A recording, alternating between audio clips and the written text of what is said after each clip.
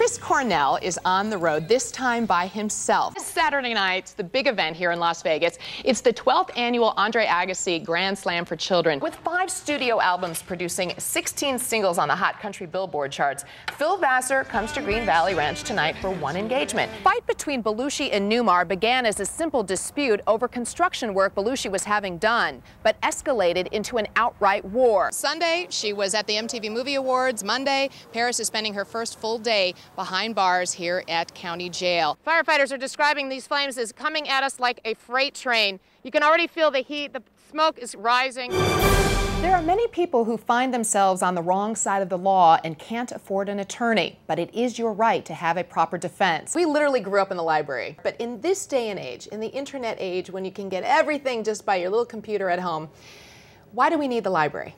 Energy Upgrade California offers homeowners and businesses incentives to become more energy efficient. We'll tell you how taking action now will save you lots of money later. Death Cab for Cutie will be at the Joint Hard Rock this coming Thursday night. You can get a taste of their new release, Narrow Stairs, on May 13th. The popular singer-songwriting duo Sugarland brings a little bit of country to the Strip as part of the CMT on tour. For good, dark, hard-rocking music, then Him fits the bill. Now, don't miss my report next week for a very special New Year's Eve weekend spectacular. I'll have exclusive concert information for Van Halen at the MGM Grand, Goo Goo Dolls at the House of Blues, Beyonce at Mandalay Bay, Barry Manilow's back at the Hilton, B.B. King out at Prim, and Kanye West at the Pearl inside the Palms.